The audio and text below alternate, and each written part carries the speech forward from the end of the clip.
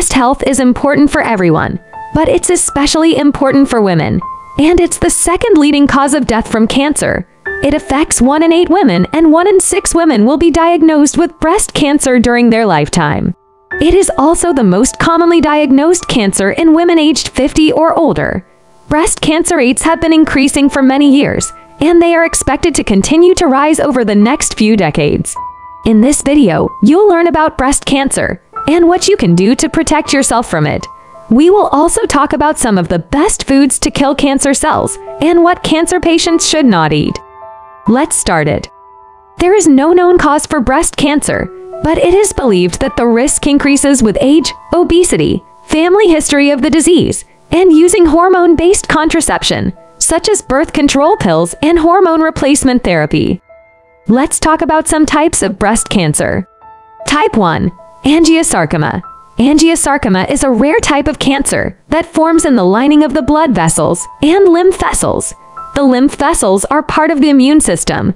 The lymph vessels collect bacteria, viruses, and waste products from the body and dispose of them. Angiosarcoma signs and symptoms may vary based on where cancer occurs. Type 2. Ductal carcinoma in situ, DCIS. Ductal carcinoma in situ is the presence of abnormal cells inside a milk duct in the breast. DCIS is considered the earliest form of breast cancer. DCIS is non-invasive, meaning it hasn't spread out of the milk duct and has a low risk of becoming invasive. It doesn't typically have any signs or symptoms. However, DCIS can sometimes cause signs such as a breast lump and bloody nipple discharge. Type 3. Inflammatory breast cancer. Inflammatory breast cancer is a rare type of breast cancer that develops rapidly, making the affected breast red, swollen, and tender. Inflammatory breast cancer occurs when cancer cells block the lymphatic vessels in the skin covering the breast, causing the characteristic red, swollen appearance of the breast. Type 4. Invasive lobular carcinoma. Invasive lobular carcinoma is a type of breast cancer that begins in the milk-producing glands lobules of the breast. Invasive cancer means the cancer cells have broken off the lobule where they began and have the potential to spread to the lymph nodes and other areas of the body. At its earliest stages, invasive lobular carcinoma may cause no signs and symptoms. As it grows larger, invasive lobular carcinoma may cause an area of thickening in the part of the breast, a new area of fullness or swelling in the breast, a change in the texture or appearance of the skin over the breast, such as dimpling or thickening, a newly inverted nipple. Type 5. Lobular carcinoma in situ, LCIS. Lobular carcinoma in situ is an uncommon condition in which abnormal cells form in the milk glands lobules in the breast. LCIS isn't cancer, but being diagnosed with LCIS indicates that you have an increased risk of developing breast cancer. LCIS usually doesn't show up on mammograms. The condition is most often discovered as a result of a breast biopsy done for another reason, such as a suspicious breast lump or an abnormal mammogram. Type 6. Paget's disease of the breast. Paget's disease of the breast is a rare form of breast cancer. Paget's disease of the breast starts on the nipple and extends to the dark circle of skin areola around the nipple. Paget's disease of the breast isn't related to Paget's disease of the bone, a metabolic bone disease. Type 7. Recurrent breast cancer. Recurrent breast cancer is breast cancer that comes back after initial treatment. Although the initial treatment is aimed at eliminating all cancer cells, a few may have evaded treatment and survived. These undetected cancer cells multiply, becoming recurrent breast cancer.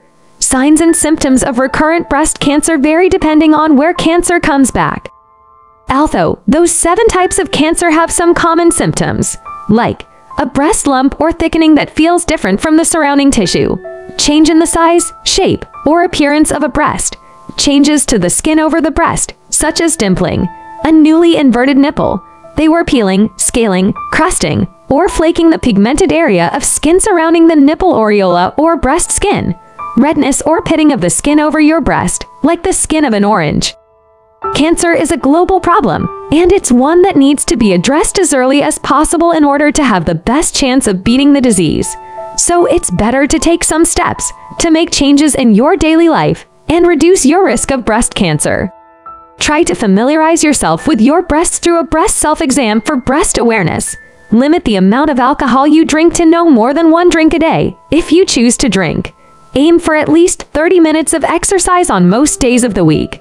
If your weight is healthy, work to maintain that weight. The Mediterranean diet focuses mostly on plant-based foods, such as fruits and vegetables, whole grains, legumes, and nuts. People who follow the Mediterranean diet choose healthy fats, such as olive oil, over butter, and fish instead of red meat. After all of that, if you see any early symptoms of growing breast cancer, there are plenty of foods you can eat that have been proven to help either make dealing with the symptoms of cancer easier. Here are some foods that are good for cancer patients to eat: oranges, guava, prunes, pears, mangoes, pumpkin, peas, tomatoes, Brussels sprouts, fish, dried beans, soy food, whole bread, pasta, oats, and corn. These are just some of the foods that have been well documented and known to help fight cancer in the body. Proper dieting is very important for cancer patients because your body needs nutrients and calories to sustain your energy levels while fighting cancer. You also have to avoid eating particular foods, as they can accelerate the growth of cancer cells in the body.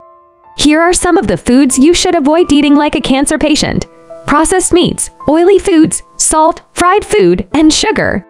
So guys, tell me, do you exercise regularly? And what food do you like to include in your diet? Let us know in the comments.